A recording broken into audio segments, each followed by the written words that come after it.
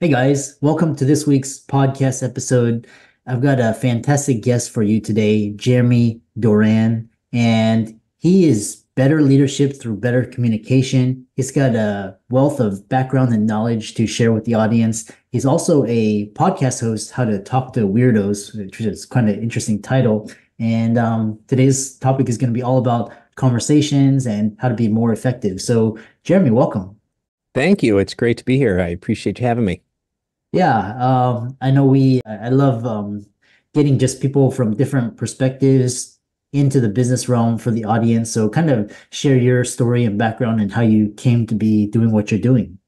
Well, it depends on how much time you have, but I went to school for engineering and psychology, and that got me some interviews just because people were wondering who is this weird guy who does both of those.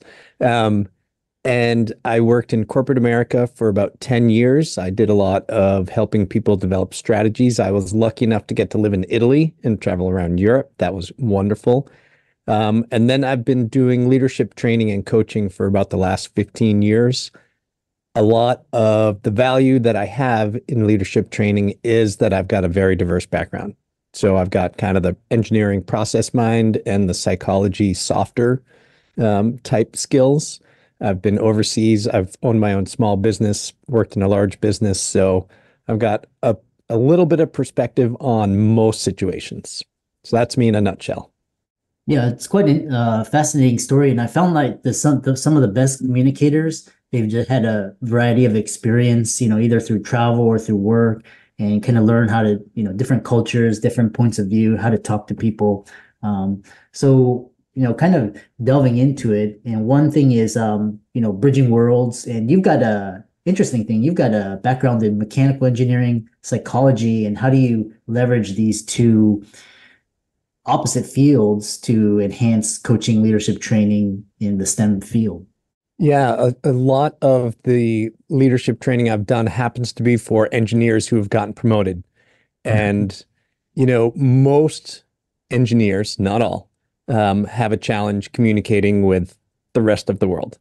And then they become engineers and they need to develop all these soft skills and they need to start dealing with people in different divisions. And they may need to start dealing with, investors. And so there's ways that they can understand how different people communicate. And it's not just an issue for engineers. Everybody has trouble communicating because we all assume other people are like us, and they rarely are. Which brings me to my next question is, because I did a lot of consulting work too, and it was just kind of how do you reach the client, even though, you may have all the technical knowledge, but if you can't communicate that and the client can't understand it, you're just kind of no better off than someone who doesn't know the material.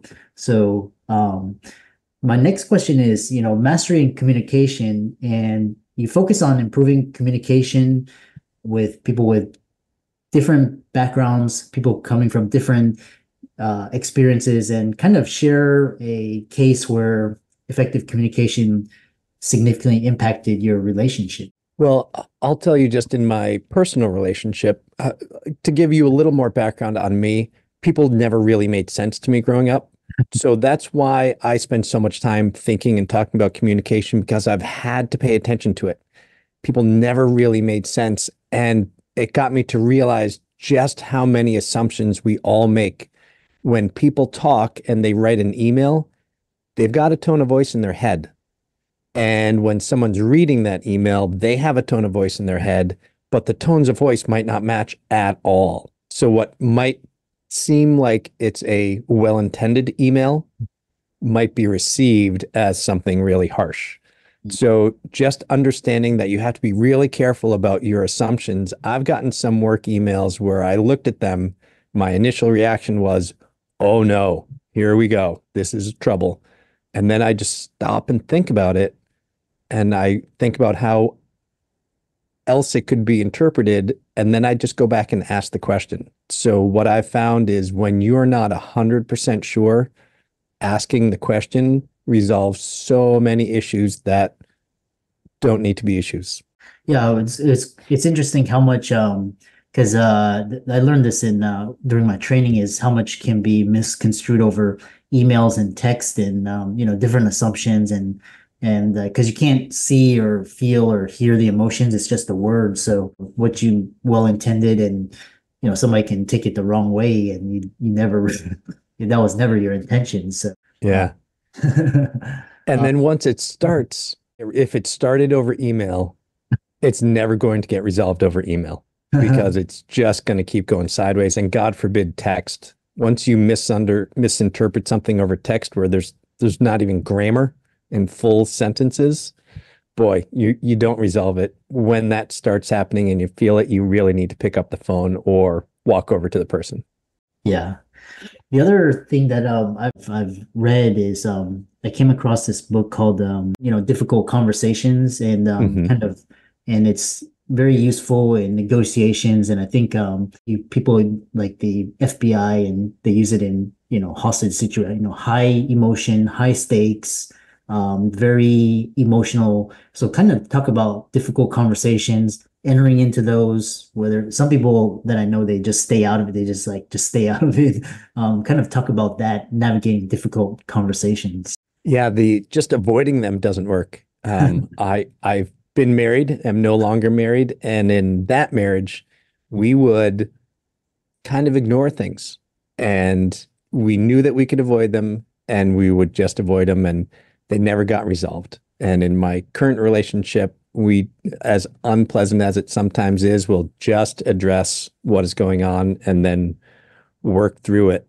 But what the biggest piece of advice I would give people is on those difficult conversations, don't have them spur the moment. If someone does something that's going to require a pretty in-depth or discussion, take your time and come back to it when you're not emotionally triggered. Yeah, I love that, taking the pause and like just take for a walk, get some fresh air when you're in a good state of mind. Then you can talk in a, very civilized, and otherwise, it just, you know, goes into a screaming, shouting match. And Yeah. if you can kind of separate yourself from it and then come back, you can approach it from a here's what our issue is and what can we do to resolve it. Whereas if you just respond right away with some sort of pointing finger and you always do this, then that's never going to go well. Yeah. Yeah, I love that. Um, Kind of talk about the future of leadership, and kind of, especially in today's world, it's very chaotic and dynamic and changing. And a lot of people are just starting their companies, and they don't want to work for traditional. What are critical skills future leaders in the STEM fields need to develop to succeed?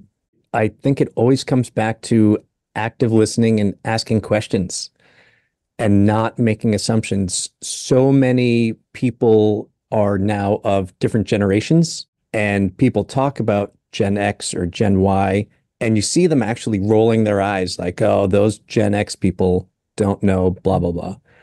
But every generation has their own issues.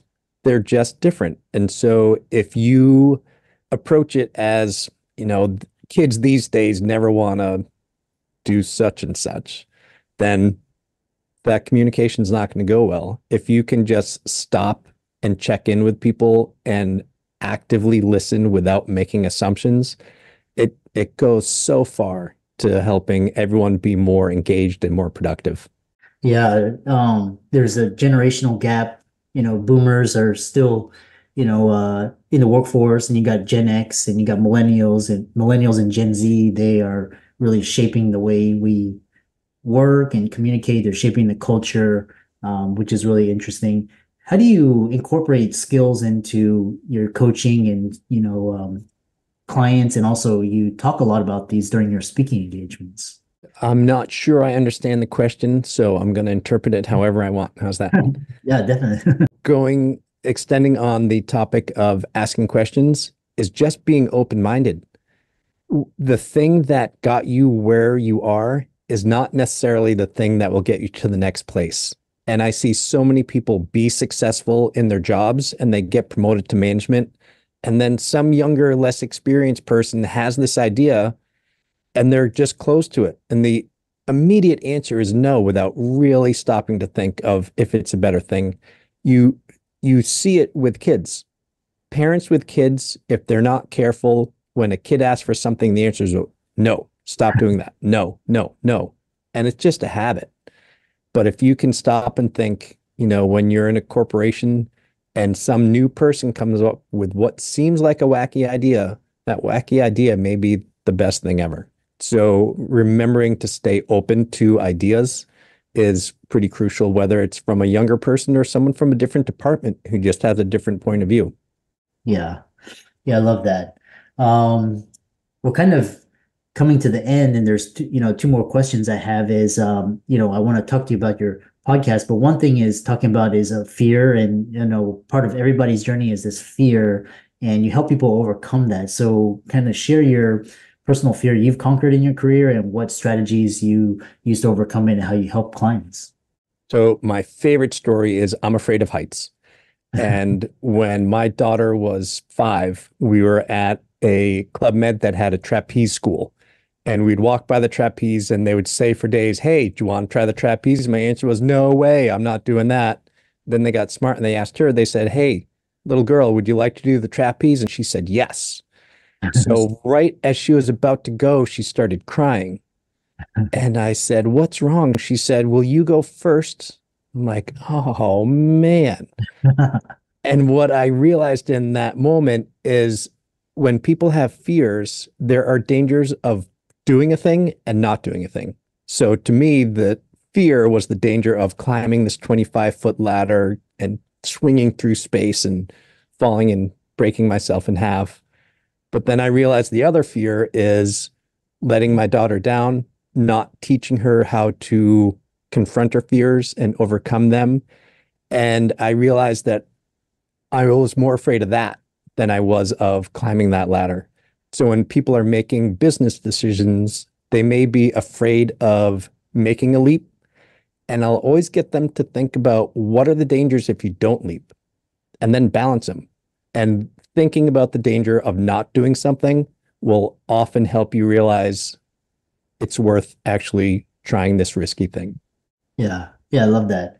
So you've talked about your podcast, which is interesting, is talking about how to talk to weirdos. I'm just curious the genesis of that name. What inspired you to start this podcast? How has it evolved, and how can people find you and check out the work that you do? Yeah, I'm actually thinking of changing the name just because the term weirdo turns some people off. Um, but it's really so many people are in some way neurodivergent. And when you're talking to someone who's on a different side of the bell curve than you, they seem like a weirdo because the way they think and process is so different. So that was how that came about. An easy way to find me is my webpage, which is jeremydoranspeaks.com.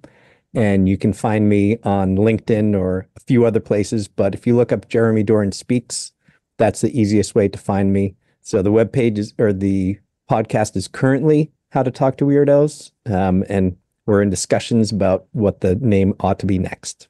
Yeah, I love that. Yeah, I'm also renaming, my podcast was, Financial Freedom for Physicians, and then it became Financial Freedom Podcast because I have guests, business guests, and a variety of audiences in expanding. So all of Jeremy's resources will be in the links and show notes, and be sure to give him a like and follow, as well as check out his podcast. And with that, thanks so much for a very inspiring conversation. Thank you. It's been wonderful being here.